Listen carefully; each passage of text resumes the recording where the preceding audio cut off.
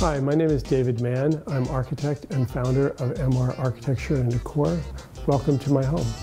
A lot of people accuse me of liking empty spaces, and that's true, but knowing that I had to furnish this, maybe more for my friends than for myself, I set about thinking about the decor. And the way I approached it was simply accumulating things that I truly love.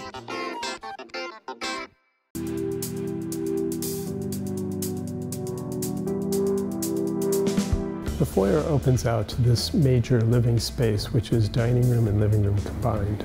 I set up the living room and dining room to take best advantage of the Huang River views, which is the most important feature of this apartment. In the main seating area of the living room, I have two finjul sofas that are covered in the most impractical fabric known to man, which is silk velvet. In front of the chairs are two pieces of sculpture that are actually coffee tables as well. I love these pieces because they are real pieces of art, but they're useful. In the dining room, I started with a chandelier by Studio Drift, and it's called Fragile Future. And the reason it's called that is it's dandelions glued to LED bulbs. The dining table underneath the chandelier is something that I had made. I love the fact that the base is cylindrical and the top is completely square. Near the dining area, I have a rug on a wall, which may strike some people as funny, but I thought it was the perfect thing to put there. It's one of the few pieces of pattern that I've embraced. I love the texture, and since I don't have curtains, I'm always looking for soft things that I feel comfortable with to add to the arrangement here. The kitchen is black and white for the most part. I used brown cork on the floor. The other thing that was done here is that we removed all the upper cabinets. Removing those left the kitchen feeling much more open. And in this particular room, the black that's used on this wall is shiny, as opposed to the white, which is matte on the other side. So behind the range in the kitchen is Moroccan tile, but again, it's all black, carrying on that theme of being very strict with a black and white rule.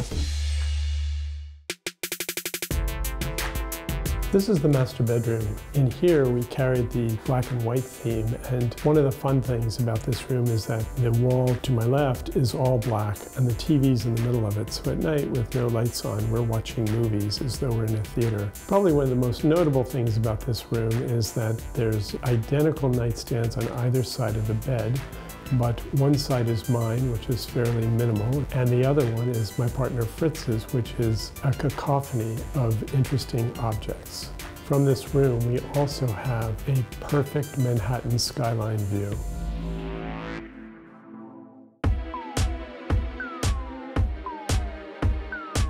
In summation, I hope you've enjoyed seeing my home as much as I've enjoyed showing it to you, and I hope you'll come back in 5 years and see how it's completely changed. Thank you very much for coming. Thanks for watching. Like what you see on the show? Well, be sure to subscribe to our channel. We have so many more beautiful homes to share. It's all about love. Share these homes, you know?